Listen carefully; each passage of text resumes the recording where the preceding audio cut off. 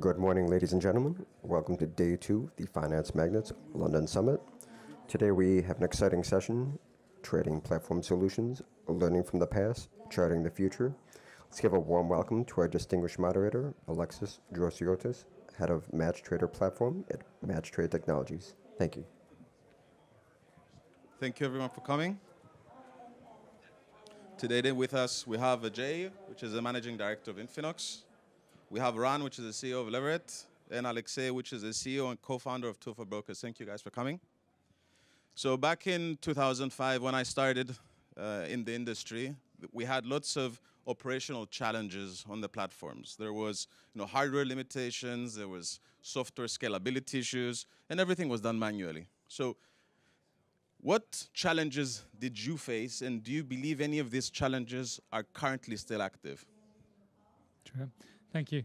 I think from a brokerage point of view, technology and platform is the biggest challenge we face.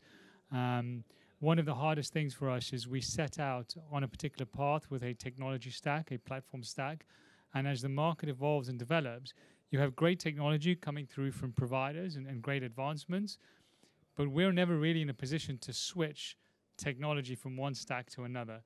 And in between that process of improving and developing, for a brokerage, it's always a challenge. So I would say from the very early days of INFINOX through to this morning, it is a constant battle trying to keep up with technology and the cross between what our clients want and what providers deliver. So I would say for us, it's the biggest operational challenge is that continual development and integration, stability, real big challenges for us. So what we saw from let's say 15 years ago till today is that 15 years ago the dominant platform was probably desktop. Mobile was in the very early days, so no one had a mobile platform, or almost no one. Web was not that developed, and trading technologies, in order to develop a platform, you had to work extremely hard. It was way underdeveloped. Now, going forward 15 years to today, let's say, then on one hand, you have a whole set of devices. You need to develop for desktop and for web and for so many different mobile devices. We'll probably talk about it later today. And on the other hand, trading technology became more accessible and a bit easier, I would say. So it's not easy to develop a trading platform, but it's definitely a different story than it was 15 years ago. So I would say that it's more or less the same challenge, just looking at it from different angles. Yeah, and what I could say from technology point of view, so 15 years ago, it was only about a fixed trading, so the equities, futures was not on this table. And currently, the brokerage companies faces the issue that need to find a multi-asset platform, because if you focus only on one asset type, so you will not be able to succeed, because traders nowadays are not focused only on one. They want to cover all the available assets, and especially when it comes to a younger generation, they want to go like some modern assets as well, like crypto and etc. So you need to go this trend, otherwise you will be failed, or everybody forget about you. So, and from technology point of view, as a company who provides services to the brokerage companies, we see that we need to be able to follow this trend and adopt even faster than the brokerage companies, because we need to be on the top of the trend and be able to offer them these top-notch technologies, so they will be able to follow it and offer their retail clients as much as possible. Thank you. Now, trading platforms are, they're changing fast, they're evolving fast, and it's the users and it's the brokers that are actually helping us, evolve. So how is this user feedback that we're getting driving the evolution of trading platforms, and what feedback is the most common and which feedback is the most useful?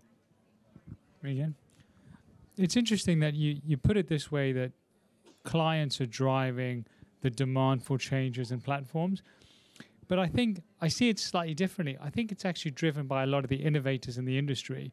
Clients get to see what's being innovated, and ultimately it's those innovations that put the pressure on the brokerages to adopt and improve and to keep up with it. So I don't really see it as a client-side driven part. But the challenge is when someone who makes a perfect product delivers it to us, but sometimes or most of the time for the client, it's not perfect. And it's getting the fine tune between that really difficult. But I would say it's always safer and better to be driven by technology providers than client demand. I think we've got to shape what clients see versus clients shaping what we can deliver. I think it's a mix. It's obviously driven by innovators, and at the same time, clients' feedbacks, that's something that is extremely important. So from the user's point of view, let's say the traders themselves, we have a passive feedback, which is more based on platforms, for example, like Google Tag Manager or Mixpanel, that allows us to monitor the user journey, the user flow, to have heat maps to understand which features are mostly in use, which ones are confusing, and which ones are completely not in use. We have the feedbacks that are active feedbacks from users, whether directly to the platform providers or through the brokers, of course. Now, from the brokers themselves, we do get very important feedbacks, right? Some of them are more related to operational feedbacks. So if you provide me this, like one-click rolling of contracts between months, then you'll make my life very easy. So it's a simple operational feature that will make everything very efficient. On the other side, you have the revenue boosters. Okay, if you allow me to integrate this, if you develop this, then obviously I'll be able to generate more revenues. That's what we also see. And what, like, we don't work with retail clients a lot because but your clients are our clients work with that. And what I think that's most important for the brokerage companies to track the feedback of the clients and to see what they wanted. But as my colleagues mentioned, we need to check it before integrate it immediately, because sometimes it's just not a good idea to do that fast. On the same time, brokerages, as I already mentioned, they have to follow the trends, not only about the top-notch technologies and features, but about the trend. Like, let's say 15 years ago, as we always said, it was laptops. Now it's mobile phones, so you have to follow it anyway. And the same with the trading technologies, assets, and etc. And clients want to have everything online, synchronized among all their devices and etc. So you just need to follow this trend. Also, what I could add, as mentioned about the revenue streams, sometimes you need to find a technology which allow you to attract more clients. For example, it was social trading a few years ago, like prop trading nowadays become very popular and etc. So you could find a technology which will make your clients more interested in trading, because as I already told, younger generation, they want something more simplified and gamified from the trading. Okay, because you said, simpler generation.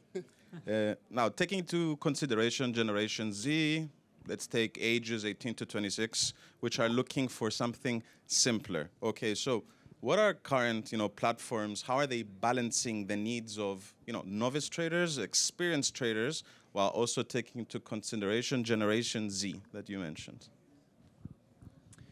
Well, that's interesting, because when you look at Gen Z, a lot of the products they use nowadays aren't actually high-end developed trading platforms or systems. If you look at some of the apps that are really popular now, they are very, very simplified trading apps. And we probably had those 13 years ago.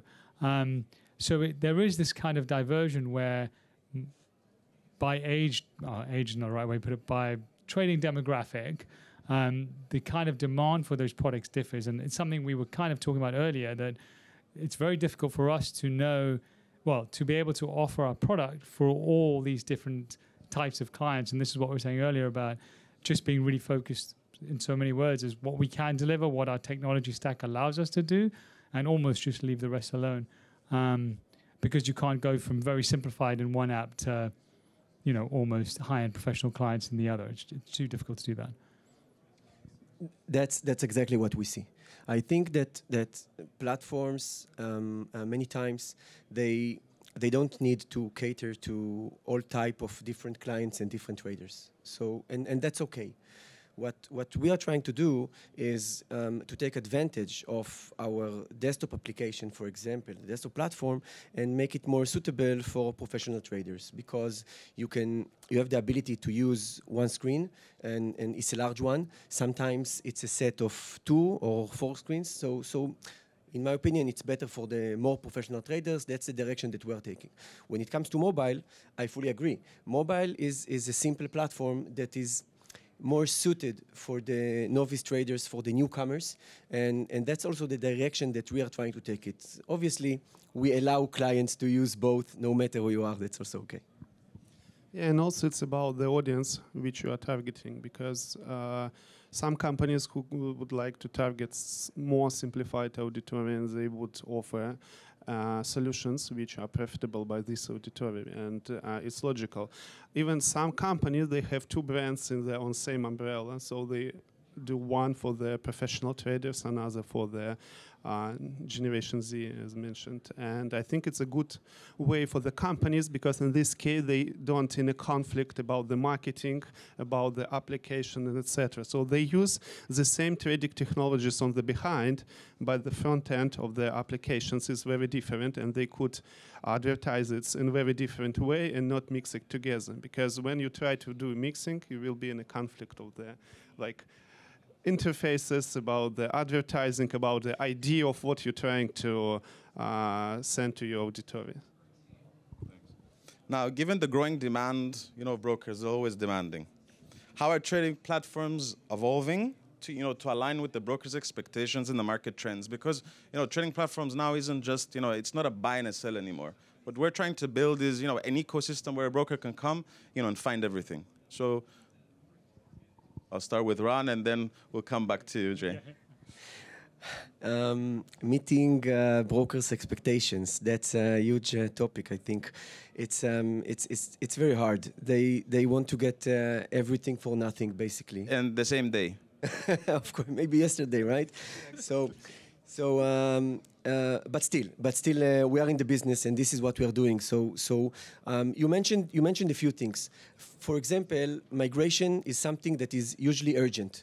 I need it today, and I need it for tomorrow or for today. So with migration, what we are trying to do is we are trying to do it with a dedicated team. For example, this is also what we are doing with professional services. We are trying not to interrupt the main train of development of the whole suite of products. But still, we are trying to satisfy our clients at the same time.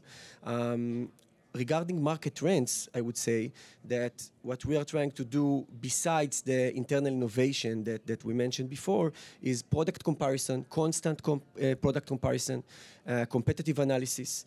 And like I said at the beginning, at the end of the day, it's very hard to satisfy clients. At the same time, we are doing our best.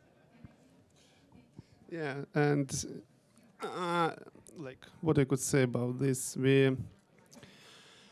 when it comes to serving the brokerages, Suren is right. So we have clients who want to, like, when it comes, for example, white labels, they want to start brokerage business like yesterday. They want it like immediately. And as long as we provide technical support and all the maintenance of the different trading platforms, from Leverate, MatchTrade, MetaTrader, and etc. And it's very difficult to make clients happy, and because they always ask for more and more, and you have no choice. You need to follow this, and you need to put all your resources to make clients happy. And from trading platform points of view, like what I could see from our side, that there are 2 types of clients we have. Some of them don't really care about, let's say, technology. They want to do the business, and they want to give us everything. So just do it today, and we have no headaches. So another clients, they want to keep everything on their own hands. They want to control everything, control every technology. So it's different types of the clients in the industry, what we could see. And depending on the request of the clients, we try to adopt our style, how we provide service to that client. Jay, I think it's up to you now, because the platforms are talking about the brokers that they're asking too much. What's your opinion on the other side of the story? I'm so glad they have so much respect for us. But it is true, though. It is difficult because as a brokerage, I think if you go down the road of following or trying to keep up with market trends, it's impossible. I mean, that's the whole point about market trends come from innovation, which is meant to be ahead of the curve of where we are. And so I think it's a very difficult game. If you think about trading platforms, just interfaces, I remember we were talking about 3D interfaces, and then we talked about they've talked about AI interfaces, and there'll be the next thing, and that's all great. It's a reflection of innovation, but as a brokerage, if you don't follow a good value proposition as the core of your offering, you're always going to be playing catch up. And the moment you miss a beat and you don't have the next new thing, you fall behind the curve. You lose your business. You lose your proposition. So I think these trends are great, and they make for good content, and they make for good entertaining business. But I think focusing on a value proposition is really important. And I think if we all do that, my colleagues will be happier working with brokerages. A bit more stable, a bit more long term. Now, in an industry where independency and customization is something which is greatly valued, how can trading platforms offer something unique to brokers? And this question I'm going to give to Alexey because I know he wanted to answer it. So it's third-party front ends connecting to our backend. So because this is something that we started to do now. So it's giving brokers, allowing them to create their own front end so they can offer something unique, push their branding. So how do you see this? Like, it's 2 points. First of all, it's very logical when brokers want to make their own interface, because they will be able to follow their ideology, how they want to serve clients, what they want to offer them, and they have more control in terms of advertising, pushing them to trade, giving more things, and On the other side, it's a challenge that we all know that most of the traders used to work with top 3 trading platform, and if you try to do something new and totally rebranded, it will be very difficult to attract clients, because when they see something new, they decide, okay, I spent my 10 years trading in one particular platform, why I have to change it now, because I already have all the instruments and everything configured, so I could just change a broker if I'm not happy with this one. So I think this is like very hard question, to be honest. It's not goes such easy, just okay, we want our interface, let's do this, because of course it gives you much more effort in terms of doing more advertising and more steps of how you want to attract clients. On the same time, you will face these challenges, and it's hard to say what is better, from my opinion, because I think it's logical for very big companies to start some their own terminals while they already have the trading platforms, and they will be able to offer clients both, and maybe they will choose the old one or the new branded terminal. For the new clients, new brokerage companies, from my opinion, I will not suggest to develop their own interface, because they will spend a lot of huge amount of money for this. At the end of the day, they will need to push the clients to change their environment to something new, and it will be very difficult. So their marketing budget will be much higher. So in this case, they will not be able to survive the competition with the players on the market, from my opinion.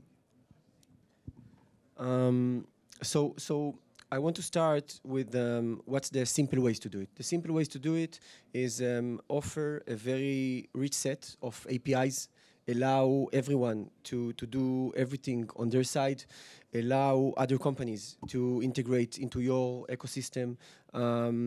iframes, for example, that's a very easy way for you to enrich your product, to give more power to the clients, to the brokers themselves, to have the ability to develop more into your product. Now, I do want to relate to what Alexey just said, and I read an article from you guys, I think 2 days ago, okay? And it was how to develop basically your own front end based using our APIs. Correct. Yes. I'm sure you read it as well, right? So so basically, first of all, let's admit it. Only a few brokers do it. Now we offer the same, but at the same time, we see when we look at the big names out there, they do have their own uniqueness and specialty, and I think it's very important. So we do allow others to develop their own front end. I think that the big ones can do it, and from my experience and from what we saw it more on the mobile side. So brokers will use your desktop application because at the end of the day, it's very rich and very complicated. But to develop your own mobile, this is something that we definitely see, and I'm glad that you're promoting it as well. Now the broker side, which is always demanding. A few years ago, maybe like 5 years ago, we came out with our own platform. And I mean, it was the bee's knees. It was the best platform we've ever seen. We spent an absolute fortune developing it, fortune on branding. It had all the tools. I even did a webinar on how great this platform was, and it bombed. It was, nobody used it.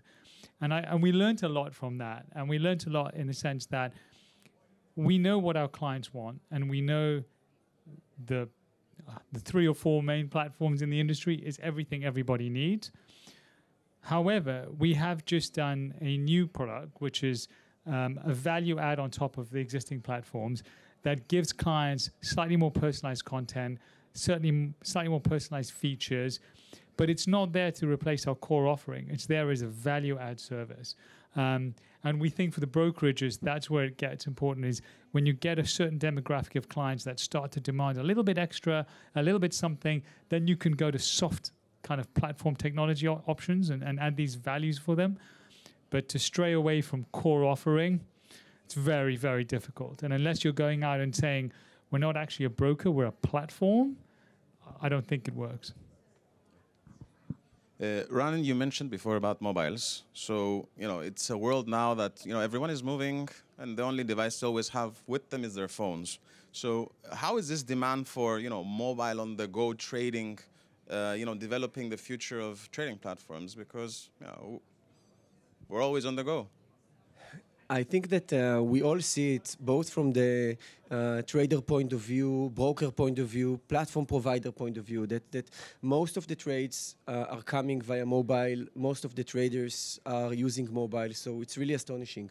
And when it comes to mobile, it opens you a whole different world of marketing, for example. So marketing automation for mobile you can do in a much better way. Also, the ways to acquire new clients. When it comes to traditional marketing, we have SEO and PPC and affiliates and IBs. For mobile, it's you can populate your app within the different app stores. Now, we see brokers that approach the broker mobile-first approach, and we see brokers that they have only mobile. Okay, that's amazing. At the same time, we see brokers that look at mobile platform as something that they need, but they don't pay attention to it, and I think that's a mistake. I think brokers should pay a lot of attention to their mobile app. How it works, get feedbacks from clients. They don't want to get bad reviews. Mobile is a simple platform on one side, but one of the best revenue generators for the broker on the other side. And from the client's point of view, I think now manual trading is something will be history in some period of time. So now most of the trading is automated or from mobile. So mobile, you have mobile and you have control everything related to your trading strategies, your portfolio at every moment of your life, because life now is fast, everybody somewhere, so you could not sit near the desktop all your day.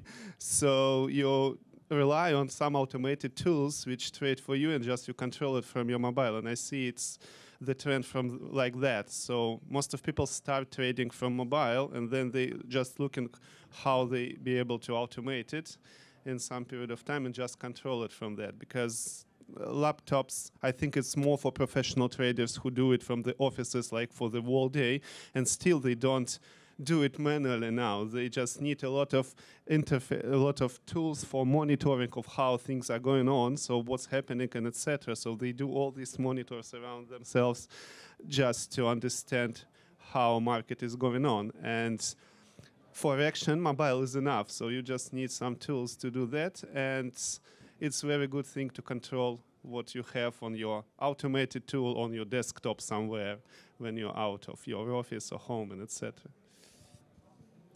I don't think anyone can make an argument against the development of mobiles and trading. But one thing I have noticed is if you go back to the main 3 or 4 platform providers, there was quite a lot of similarity between the platforms. So a client could essentially move from broker to broker and have, let's say, 75% familiarity of the different platform variations.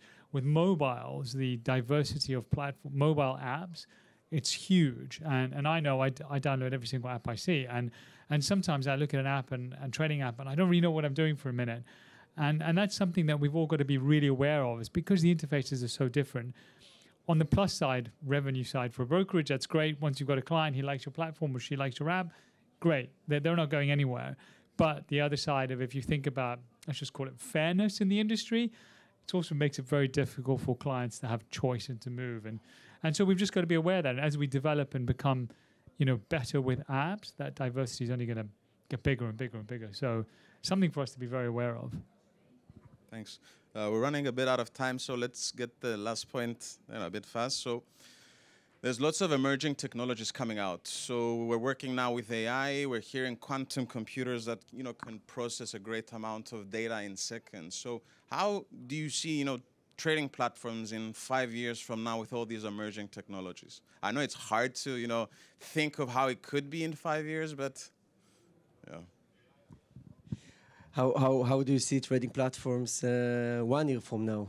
It's a tough question. I managed to survive a whole panel without the mention of AI, but now I have to do it. So AI is definitely changing in so many ways our life. I'll mention only one, the way to communicate with your clients using AI, for example, ChatGPT, your ability to talk to your clients, to give them service and support in any language, 24/7, fully branded, brand specific, highly professional. That's actually really amazing. And let's also relate to machine learning. I think that if AI is definitely changing the way that we communicate with our clients, then machine learning can take the role of improving the way we trade. And I'm not talking about signals or trading recommendations, but actual feedback based on machine learning. We see already in the market a few products that are after it, but they can definitely improve the way we trade and make the life of the traders easier. Yeah, and from traders' point of view, like we know that automated strategies were on the market for tens of years, so now it will be just added with artificial intelligence and will be adopted with this technology. As you mentioned, it will be able to handle like very big data, and it will bring new opportunities for the traders and new strategies, so they will be able to analyze data much faster and much more volume will be analyzed. So I think it will bring some new ways of trading, and brokers will be able to adapt to that and to adopt the technologies. So maybe it will bring new volumes, new more trades for the brokerage companies. So they will need to adapt to that. So that's it. I think it's a logical step for the industry. It's not something we will change it a lot, but all the things are now involved into the artificial intelligence. I'll be quick. I'll look at it from the other side, which is actually where is hardware, where is technology going? If you think 5 years ago what mobiles were and what they are today, in 5 years' time, what are mobiles going to be? And that's going to be a massive influence on what trading platforms will look like on mobiles. So, but luckily we don't worry about that. These guys take care of that, and we just sign up to whatever they sell us. So, yeah. Thank you, guys. Thank you, guys, for coming. Thank you for our speakers. Amazing. Thank you so much. Have a great day. Thank you.